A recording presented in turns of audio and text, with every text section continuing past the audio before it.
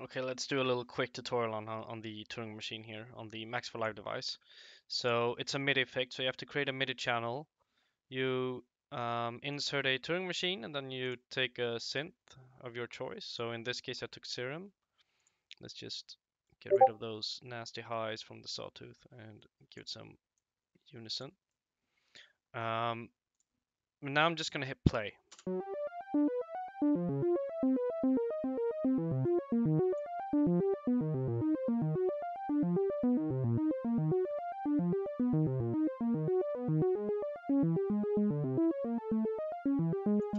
So I can use it as a random melody um, player, and I can either have it like it says right here that at 9 o'clock or 3 o'clock, um, it will keep the loop or the sequence that I lock in place, and then it will randomly at some point take a random sequence and add it and start playing that one instead. So you get like these ever evolving melodies, um, if that makes sense.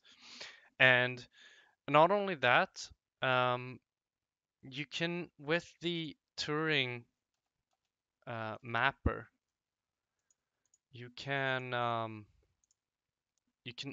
take on another MIDI channel.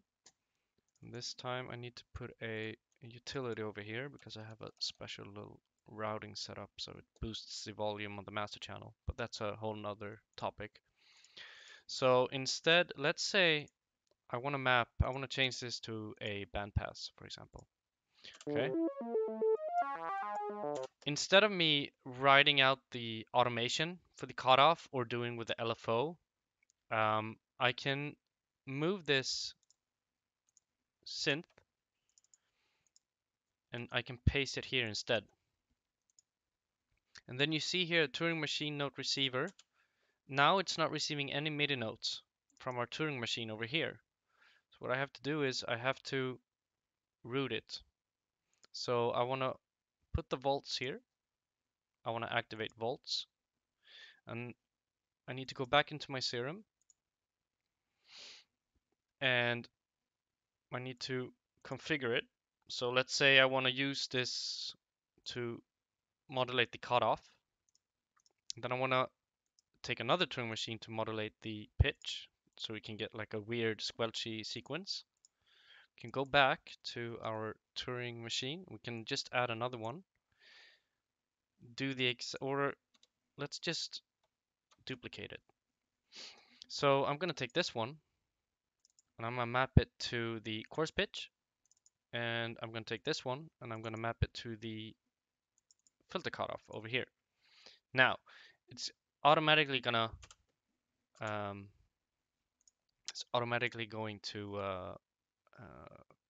hang on for a sec. Let's play. Where's like E3 is a good one over here. Yeah. See, there's no sound coming out because it has mapped it like the filter cutoff all the way over here. So what we need to do is we have to go back to our Turing machines and then we need to adjust this.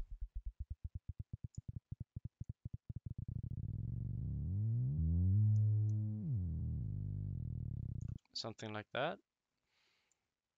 And then we're gonna play with this.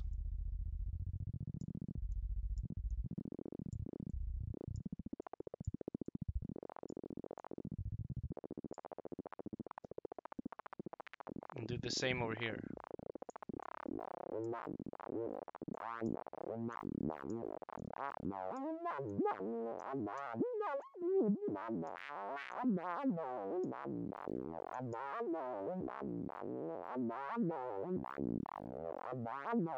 And we got ourselves a little cool loop.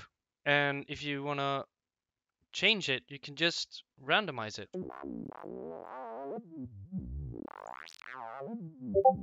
So now what I did now is that I locked the new sequence that it created from the random. I locked it in place for the filter cutoff. So now the filter cutoff is playing another sequence while the pitch is staying the same.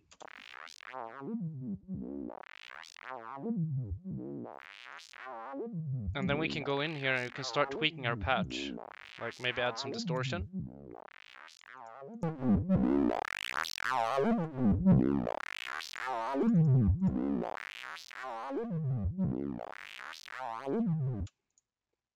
Maybe we can assign our macro over here if we want to fine tune the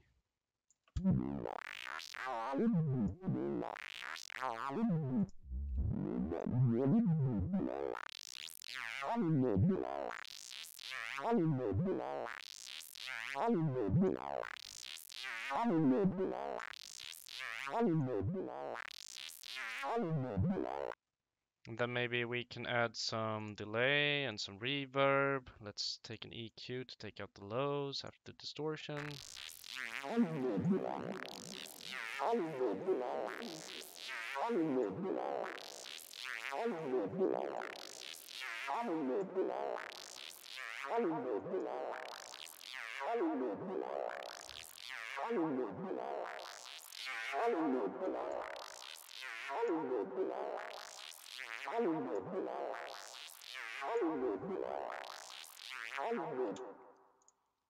So I mean, it's quite a cool little thing you can have.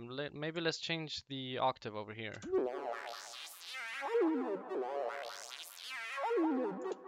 Maybe we want to make it play in a faster rate. We can go in here and we can just change like the length of the actual sequence to 4 maybe. Maybe go to 16th.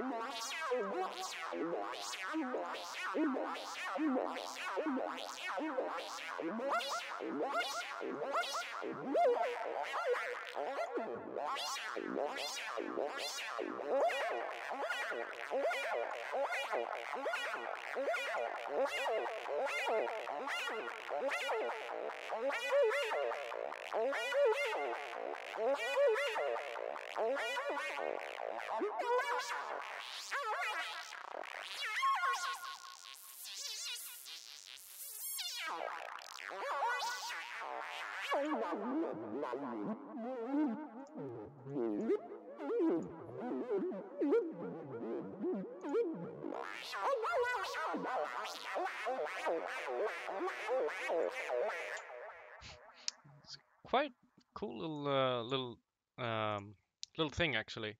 Let's use it to play a melody, for example.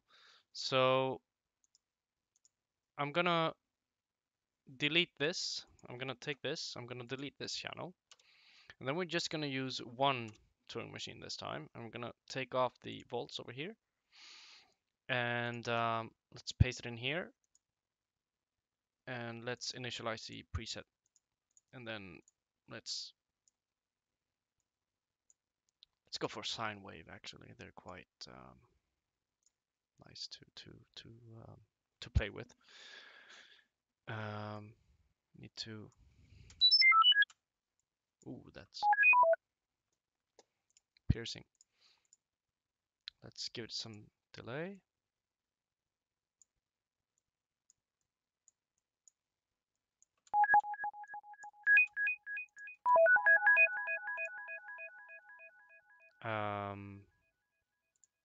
Maybe some reverb.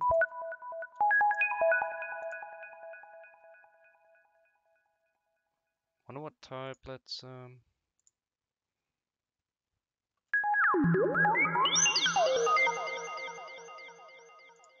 and let's make sure we play this in key. So we can just go into our MIDI effects here, and then we can take our scale. Let's of course go for the Phrygian scale because this is Psytrance, and Psytrance is only Phrygian scale.